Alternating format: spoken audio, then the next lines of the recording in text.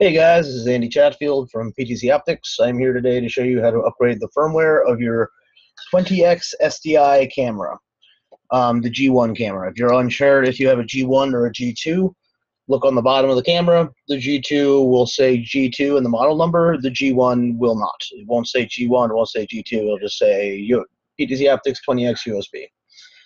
So if you have a G1, this is for the 20X-SDI G1 camera. So the first thing I'm going to do is go into this SOC folder, and I'm going to run the upgrade program. This is the program that will let you find every PTZOptics camera on your network. I know I already have my 20X-SDI set to 111.87. So I'm going to go here, and the first thing I'm going to do is back it up. This is just to save some specific information for one of the chips in the camera. It does not save all your camera settings. All of that stuff will be wiped out once you do the firmware upgrade, the IP address, any settings you make in the on-screen display will all be set back to default. So at this point, I am now going to upgrade. I do want to mention this process takes about 5 to 10 minutes long. If the camera gets turned off at any point in time during that process, if you lose internet connectivity or network connectivity, if Windows goes through an update and closes out, it can cause the camera to get bricked and be not usable. So make sure that nothing is going to interrupt this process for the next 10 minutes or so, and you should be good to go. So we're going to go up here to the type, and we're going to choose MTD, and I'm going to go to Open. I'm in my 20X-SDI G1 folder, so I'm going to use this disk image file, and I'm going to hit Upgrade. This should basically take, it should shoot up to about 85%, and it'll take about 5 minutes to complete after that. It's going to reboot twice in this process. Once it reboots the second time, it will be close to finishing up. Once it says upgrade success, you should be fine to carry on to the next step of the process here, which will be restoring the backup. But that's it. We should now just sit and wait, make sure the camera reboots twice, and we should be good to go.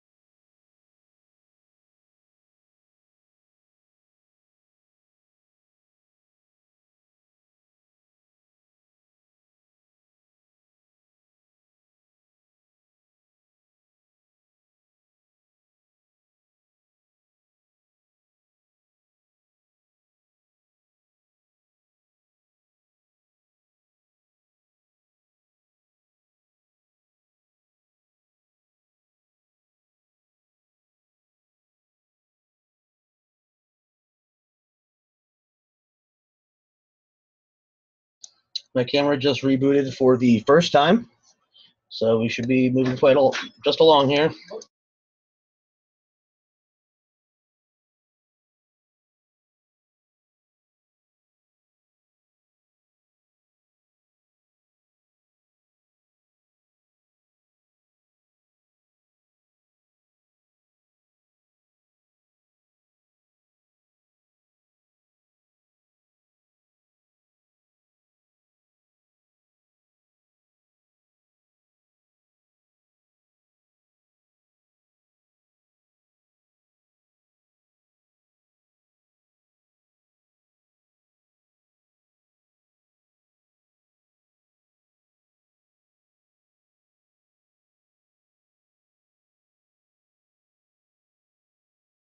My camera just rebooted for the second time, so the process should be finishing up here.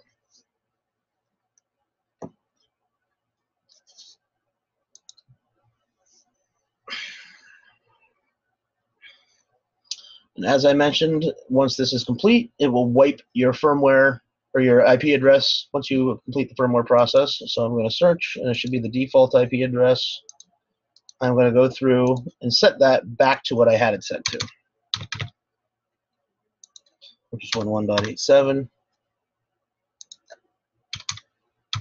11. Set. Your camera will reboot after this. Once it is finished rebooting, you should be able to find it again.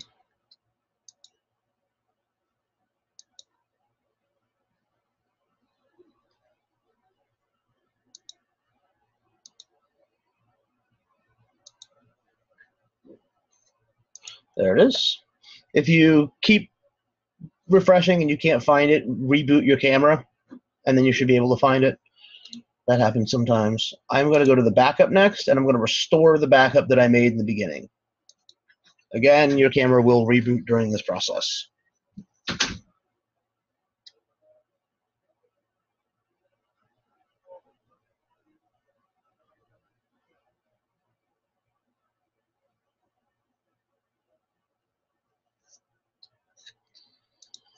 And once your camera comes back, you should be completely good to go. Your camera should be 100% upgraded to the most recent firmware, and you should have no problems getting an IP feed.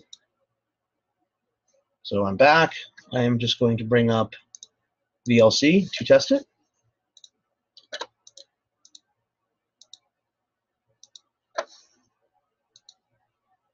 And there is my IP feed.